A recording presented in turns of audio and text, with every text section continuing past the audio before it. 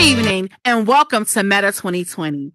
I'm your girl Dee, and I'm here today with my sister Joy Rain. Hey sis.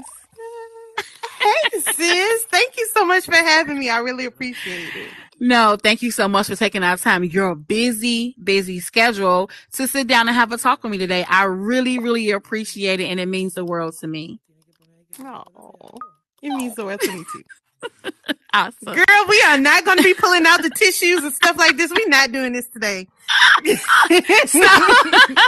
Absolutely not. So I would like to say that Joy holds a special place in my heart, first of all. She is my real sister from another mister, period. And I really do love her with all my heart of hearts. So today is very special to me to have her here in my space.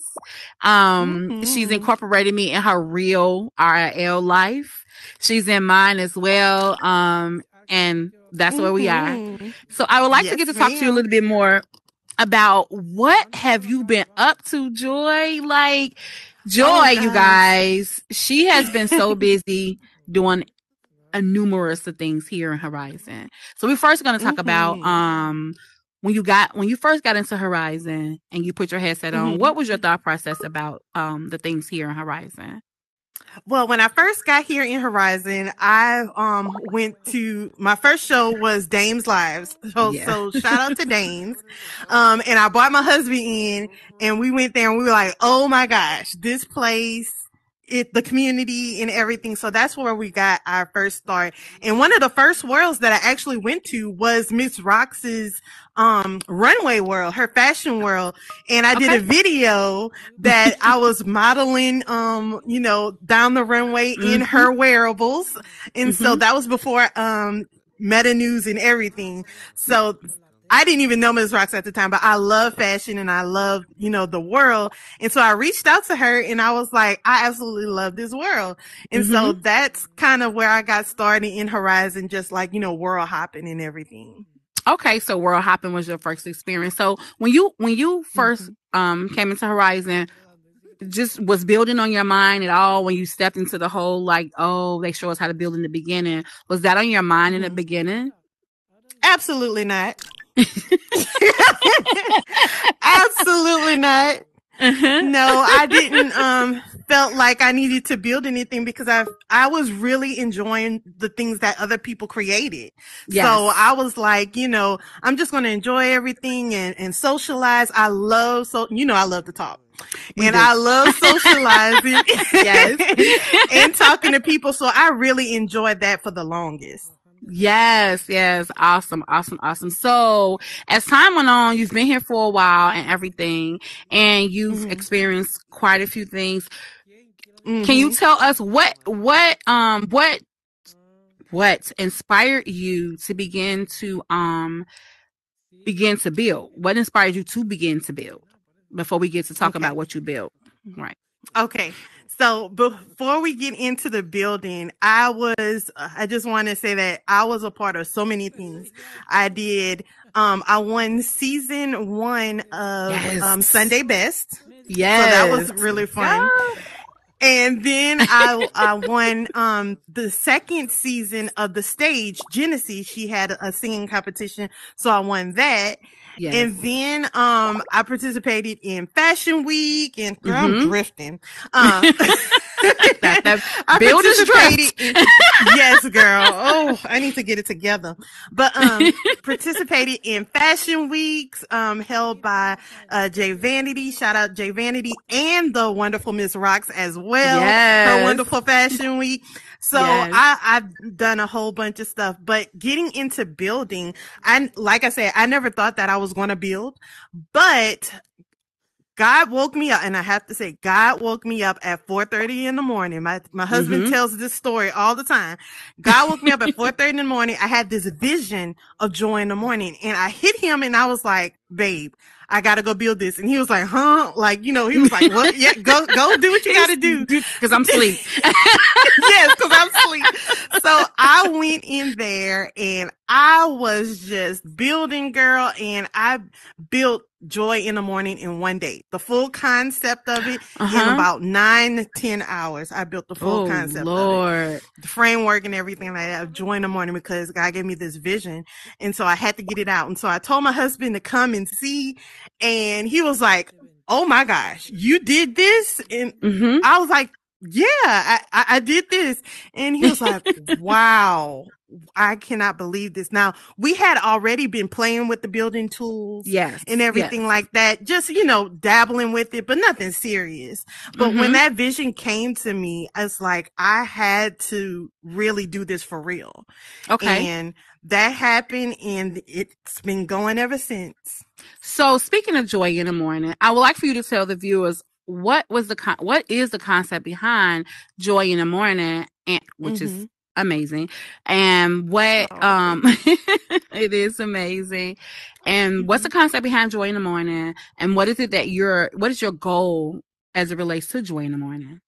Yeah, so Joy in the Morning is a place where the world is all centered around helping people become more joyful, optimistic, and yearning for positivity. And so when you spawn into the world, it's dark, it's raining, and it symbolizes how we are in our lives. Sometimes we find ourselves in the midst of a storm, like in a really dark place. And I have some phrases on the walls that symbolizes some of the things that we thought about in our lives. Like, why wasn't someone there for me? Will I ever find love? Why is this happening to me? Why do I always have to be the strong one? Like stuff like that. And at the top of it, it says, it's always darkest before dawn. Yes. And you have to choose a path. There's 3 paths that you have to choose. And all of the paths lead to the set of Joy in the Morning. And that symbolizes you overcoming something in your life. And I always say this too. People always think that Joy in the Morning, people always think that Joy in the Morning is a talk show about, like, my name is Joy and it's in the morning time. First of all, I'm not a morning person, so don't look for it to be in the morning time. She's not. And Joy in the Morning is a expression saying that you're going to overcome something. And there is a scripture in the Bible that says, weeping may endure for a night, but joy comes in the morning. And so that represents you overcoming something in your life. And so that's what the show is about. We overcome stuff. We talk about the problems and what's going on, and we talk about solutions on how to overcome it.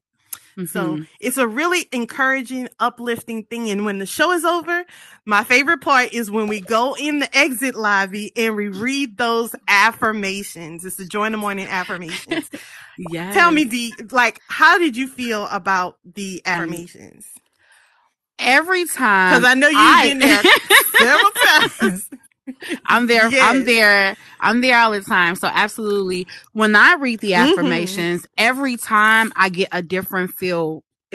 We read the affirmations, and it's the energy from the affirmations is different every time. You can read something, you can read them, you can read something, get a new meaning from it. You can see something, get a new meaning from it. And that's what happens to me whenever I'm there reading the affirmations. I read them with enthusiasm because I'm excited about it. And I mean it when I say the affirmation. So when I tell you, Joy, those affirmations mean so much to me. I actually took a picture, and then I wrote them down in my journal, and I read them at home for myself. So yes, every time I go, and I'm so glad you did explain that Joy in the Morning is not her name. It's not that. It's not about her talking about herself. It's not that. I know. Yeah. The show itself, if I could say, it has healed me from some things that I was going through at the time when I needed the Joy in the Morning. And I was I'm looking for confetti. Oh, there you go. I was like, yay. And I was going through a dark moment in my life. And Joy knows this. And so when I went through the Joy in the Morning experience, and I sat amongst her and her encouragement and things that sort, and then the energy from the audience helped to heal me while I was going through some things. And can you tell us, like, what was a favorite moment of yours during your first season of Joy in the Morning? Oh, it has so many, it's so many things because we laugh, we cry, we talk about all kinds of stuff. But one of my favorite moments was, when the guy Diamond King he came in. Yes. And he didn't know what was going on. We were talking, I'm not sure what we was talking about, but, he came in, he didn't know what was going on. And then he felt so comfortable that to tell us that he was going to commit suicide. Yes. But finding the headset, being able to find community at Hardy World Spades helped him prevent himself from committing suicide. And we were like, wow, that was totally amazing. The world creator, Hardy, was there. It was just really emotional. And so that was one of the highlights there. But every time we have an episode, there's always new revelation that comes, and it's always new people that feed into the conversation, and everybody contributes. That's what I absolutely love about every show, is that everyone contributes and they find community in this space. Yes. So with the way the Horizon is set up, were you concerned about you not being received well from the community because of your positivity and everything that you're pushing out? Absolutely. Like whenever you step into something and you do something new for the first time, that always goes through your mind, whether you're going to be received by people. But what I found is that being your authentic self, you have to be comfortable with you. And if you accept you, then no one else's opinion of you matters. One affirmation. Yes, affirmation. Yes. And so what I have to do is I have to find the peace within myself. And every time I had a show, I was comfortable with what I did.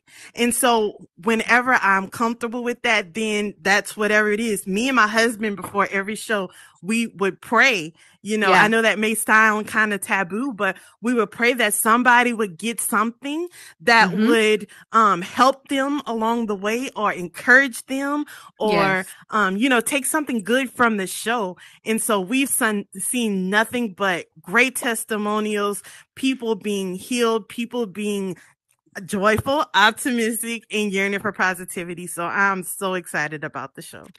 Awesome. Can you tell us when? And we've been waiting. I know I have, and I'm sure the majority of the people out here that has been experiencing joy in the morning, we have been waiting. Can you tell us when will we have a season 2? Yes, season 2 is coming. It's coming this month, the month of December. Stay tuned. Follow me on my Instagram and the Joy in the Morning Instagram. You will see when the official date will be released, but the wait is going to be over, y'all. It's coming this month, and we have some treats and some new things coming, and it's going to be amazing. Awesome. So I just want to say, Joy, I appreciate you. And this is what I want to ask you also. When someone puts on their headset and they're getting into coming here into Horizon for the first time, because you know we have a plethora of new people that's going to be here very, very soon. You know, since the holidays are coming and everything. And for that new person that's putting on their headset and trying to figure out this Horizon thing and everything, what would be your advice to them coming into this new space? My advice to them would be to explore and to really hone in and know yourself. Find that journey of knowing you, because you could get caught up in seeing what other people are doing. You can get caught up in seeing their progress and their journey and be like, okay, well, I'm not there yet. How can I get there?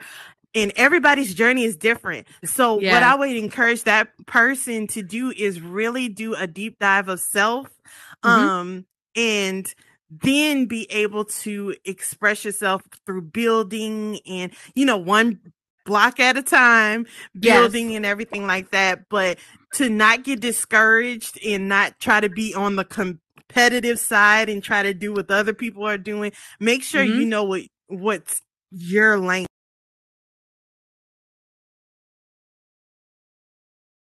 So much, Joy. I really appreciate you for taking out time of your building schedule, your busy schedule with you and your husband and everything, to meet me here at Meta 2020. I really appreciate it.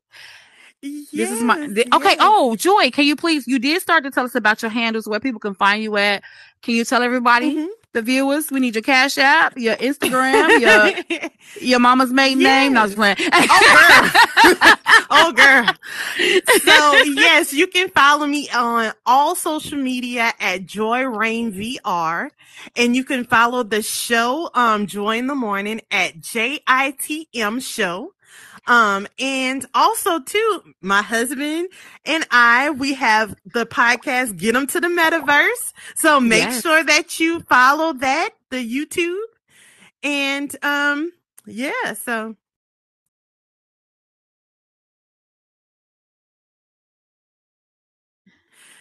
Yes. Okay. Jay Dunn, can you please join us up here, please? Thank you, sir. He come on, brother. Hey, how you doing, bro? I still don't have a house. But I'm good. We good.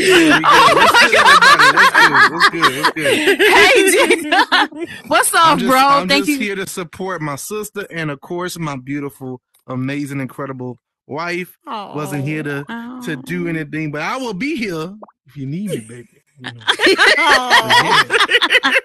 Bro, can you real quick tell us? So she just mentioned getting it. We're gonna have to talk about that. Getting them to the metaverse. Get them to the metaverse. Yeah. Period.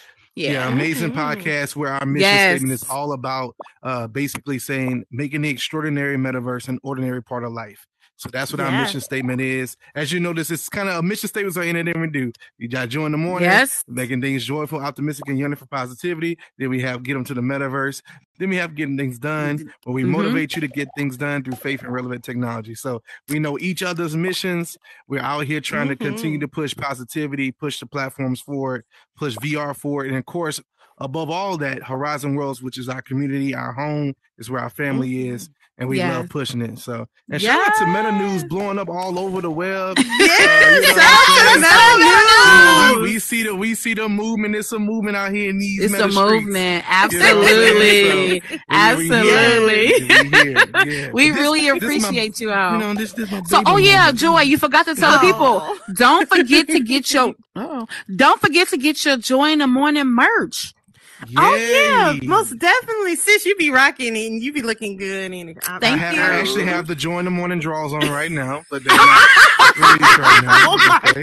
Yes, I actually do. But yes, you can get the Joy in the Morning and all of our brands at onyxleafmedia.com. So you can find that, and also go to our Instagrams and you'll see it in our links. In our bios, you can see that as well. So yes.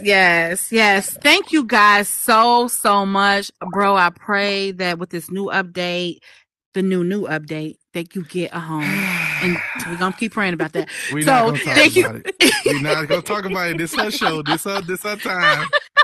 No. I'm leaving. He'll get upset. I just want to say thank you guys so much for joining me today and joining me with my sister here, Joy. I just want you all to be you, because nobody else can be you but you. Enjoy. Yes.